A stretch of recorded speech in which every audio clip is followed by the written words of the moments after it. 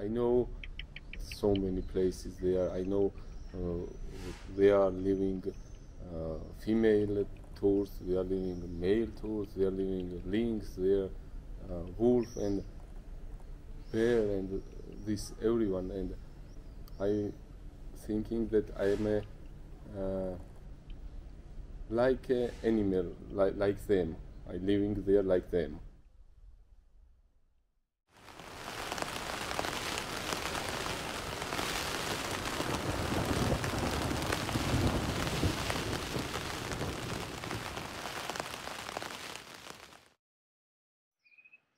My name is Nika Kerdikoshvili.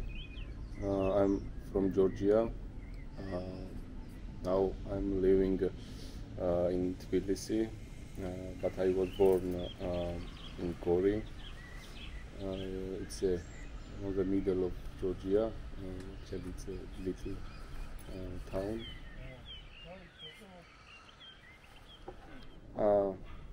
Actually, I think I am a little bit, how do I say, introvert, you know. Actually, when I was teenager, nowadays I'm talking, but sometimes so much then I'm drinking. But before, I don't talking so much. Just the times when I need someone, something, or like that. Just when I need to talk. It was very relaxed for me in nature with animals. My friend mostly was animals, not humans.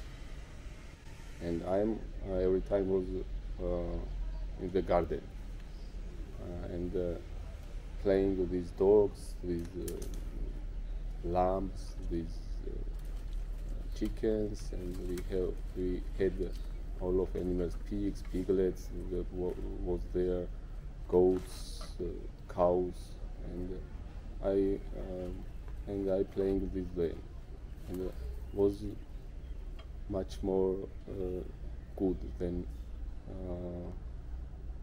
around so much people.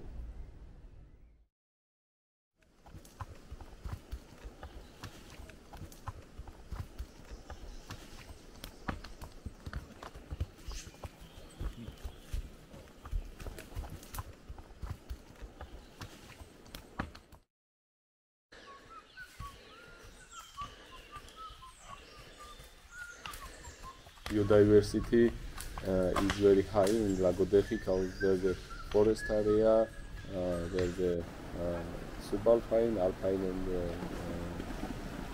rival, about 4,000, 3,000 half meter, and you can all animals.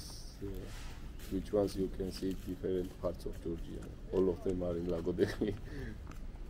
Very good for me. Yeah, I like it. It's a really nice place. Yeah. I like it.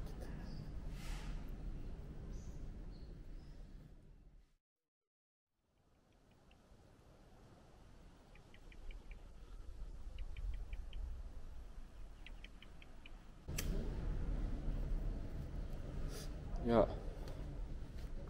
actually, I was there at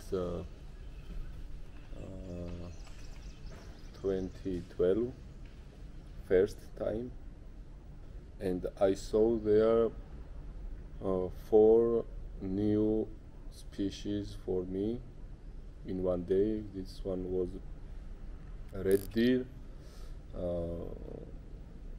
East Caucasian Tur, Caucasian black grouse, and Caucasian snowcock. And it was I was very glad this time I came to see this, and after that I go many places, but I remember these places, and when I go in Lagodekhi, I thinking that, and I feel this feeling every time.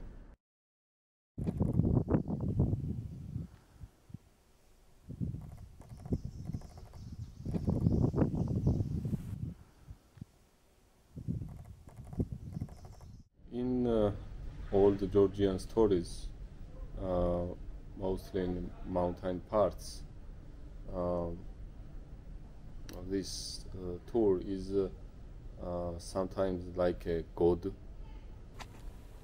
and we have many stories how to people died who wanted to just hunted the tour because it's very difficult to go these places we are living.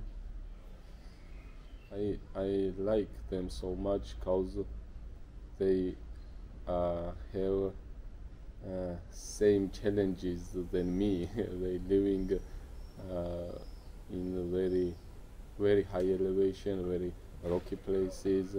There's a very cold, freezing, no food in winter time, and they have just maximum 4 months without snow, and they living and surviving there.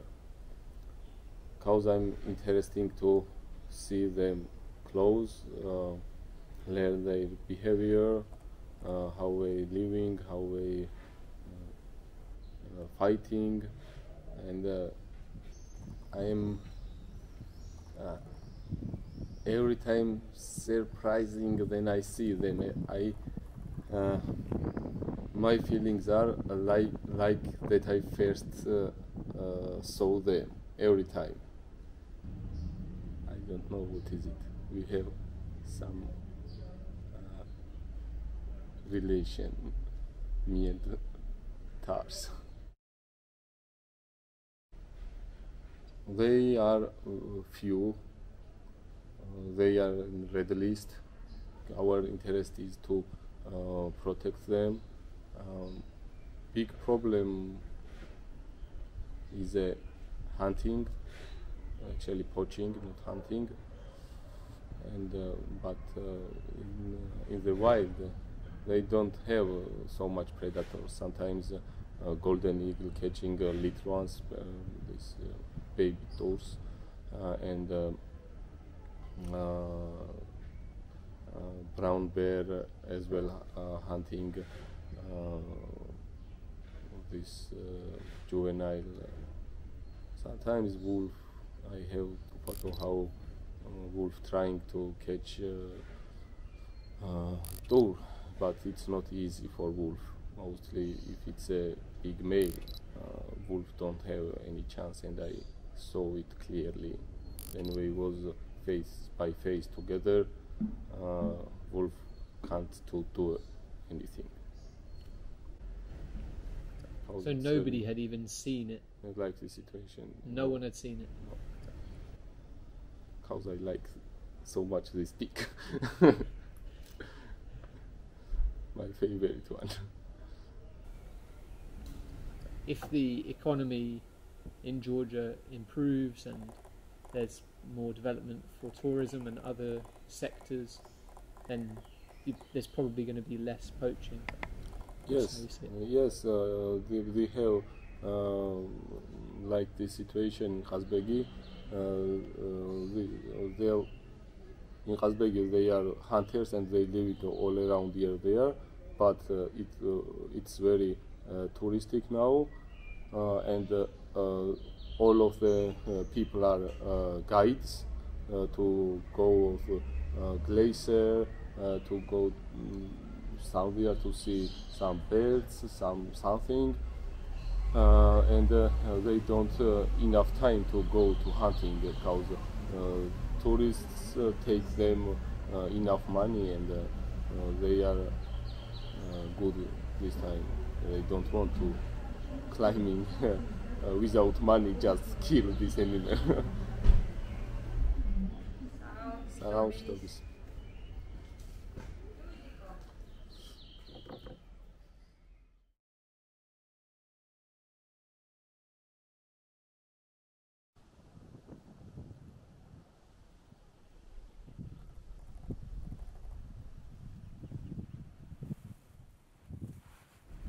When we were in the mountains, you said a couple of words. You said when talking about the difference between when you're in the city or town versus nature, you said nature is my tranquilizer.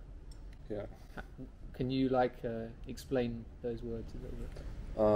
Yeah, of course, I was already student. Then I think about this because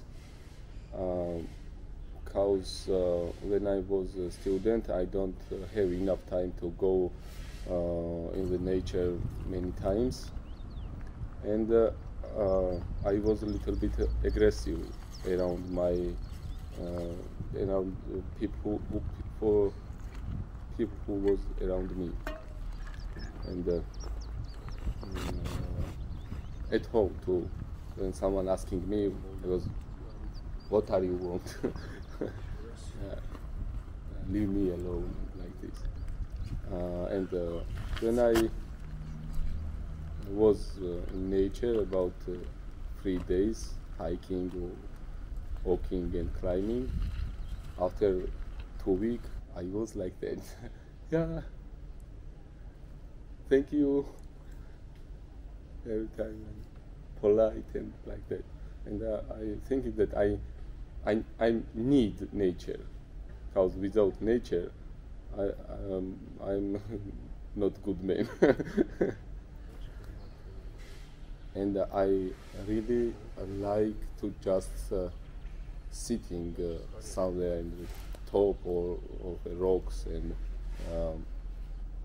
under the tree and just sitting. It's very relaxing for me. And then I realizing that I am a piece of nature or something like that, and feeling that around me there is so much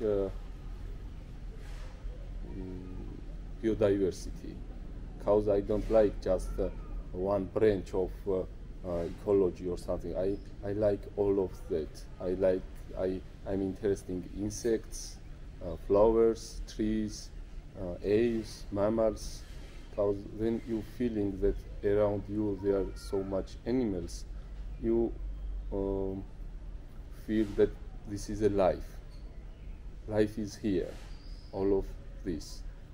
And then you are in the city, you see mostly just one species of animals, it's a human, and they are so much, but I don't feel that this is a life. It's my feelings. Maybe I'm not the best.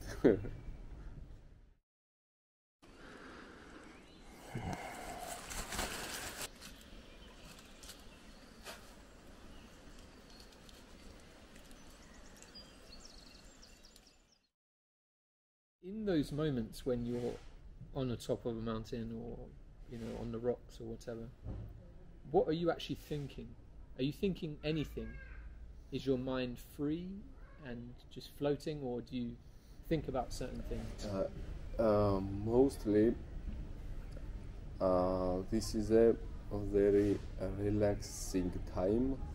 Then I try to go close animals for to take a photo, and if it is very difficult, is more good for me, because that time I can't think thinking anything, just only how to go there, and my brain is free that time for another something what happen around me, about my family, about my country, about my.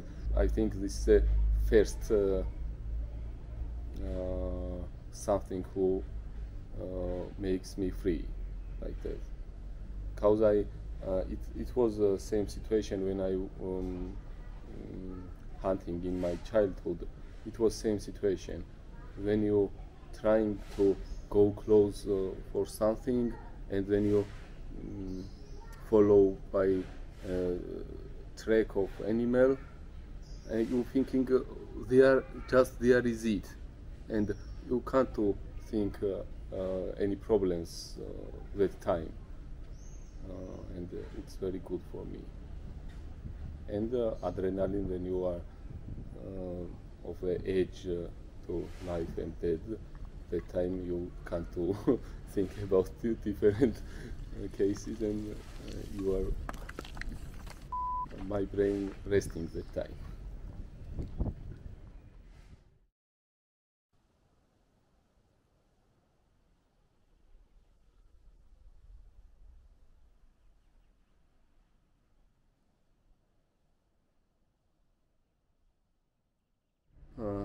Yeah, at the time I was 14 years old, and then at that time I hunting cows around me. All my neighbors are hunters, and if you wanted to had any contact to nature, you have just one way to go hunting there, because that time I have never seen that time camera. I don't know what is it actually. I have seen it just TV, and it was impossible for my family to buy for me this camera. And when I want to see the birds or animals close, I wanted to kill it. But then I killed them. I was not good. My feelings not good, because I wanted to became it alive and run away, but it was impossible.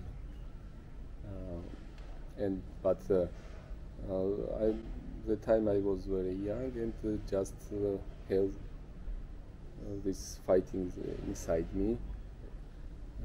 Is it good hunting or bad, or what is it? I don't know. And that one day I was in the forest, and I had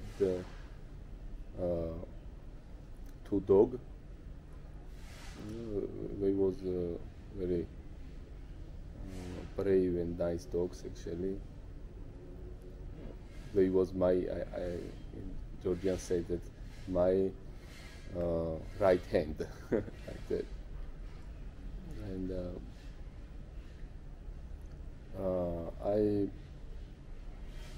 I just walking and listening that what time they begin barking or something. Yeah.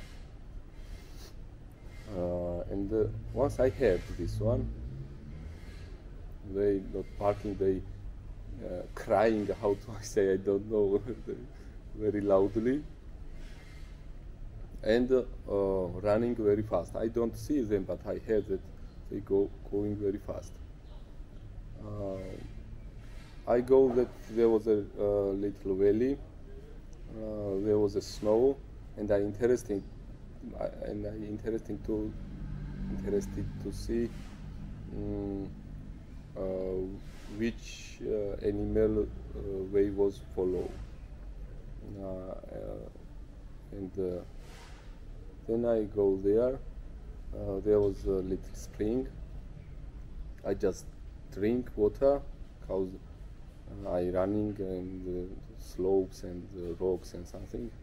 It was winter, but I was very hot that time. I drink a few water, and then I get up. I see that there is a big bear around 20 meters from me, and it is up and I'm down. I remember from my friends who was old hunters that never shoot bear up, because it's very fast, and very fast he can to go to come and kill you.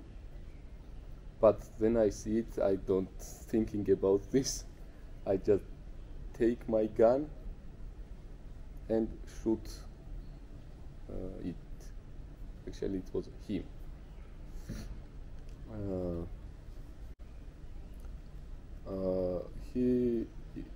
The bear opened the mouth, and cry very loudly, and running down my direction. I shoot again and jump on the rock and take my knife. But that same time, then I shoot it and jump the rock. It changed direction. I think it thinking that maybe I have more bullets and don't want to go again my direction. I don't know. But about he was around 5 meters from me.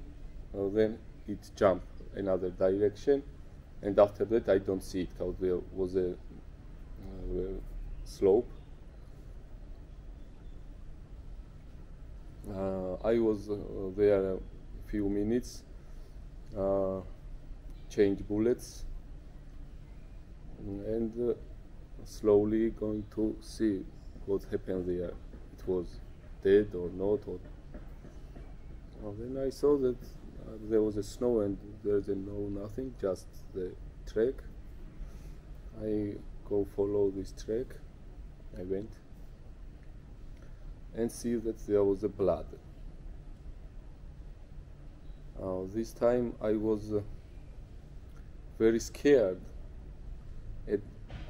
Adrenaline was like that up in me. I afraid, I scared, but I wanted to see what there happened. And after a few meters, I saw this blood, and slowly I went slowly, and I have a gun, my hands, because there was a under forest bushy area, and no view. View was about 5 meters, sometimes 10 meters, and that's rocks and something that's very hard to walk there. And I going slowly, and my heart was jumping in my chest. And this day I don't see it. The time coming the night, and I go to home, and I don't sleep this time. I just jumping, or how do I say, in my bed every time. In my eyes was this moment every time I can't to sleep. And next day, me and my father go there, and after half-day walk, we saw it. It was in the snow, and it was dead already. And my feelings was very different, because it was very huge, and I can't to believe that I can to kill this big animal. And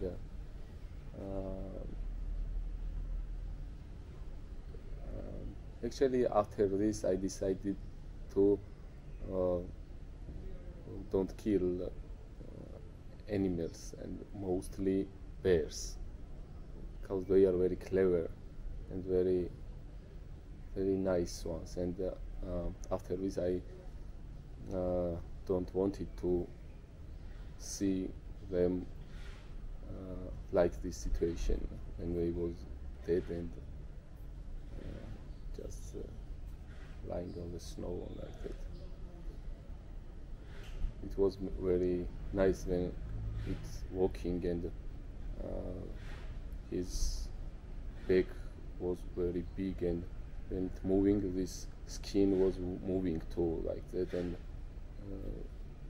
it was really nice when it was alive.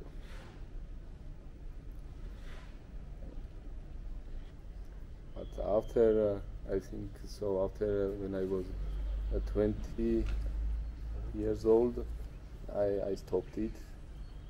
At this time I bought my first zoom camera, and it was really nice. After that, sometimes I hunting with my camera, but my feelings are very good, and I feel good that time. Then I can't go there, shoot them. I have animal in my camera, and they are alive. This life is a school, and you can learning step by step.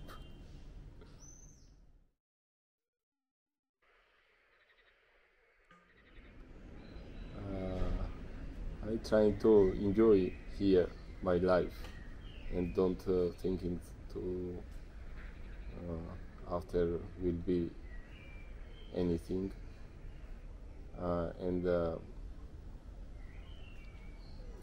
I am ready every day for death, and it's not problem. Every person or every people afraid death, but how much? How much? It's a question.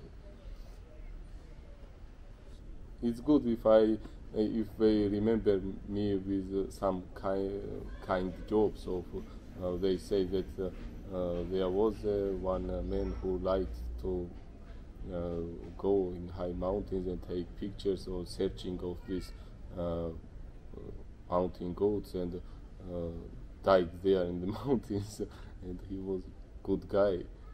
But I don't care so much about this.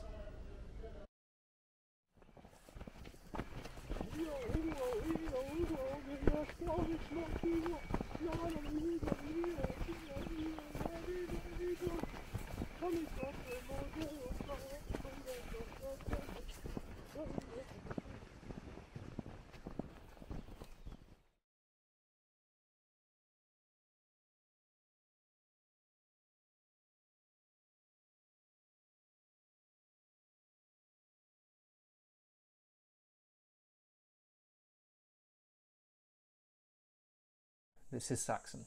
Thank you from the bottom of my heart for taking the time to watch Like an Animal. This film has been supported by Opticron. They are masters of binoculars and field scopes, and I approach them because they're a brand my friends here in Georgia use and respect highly.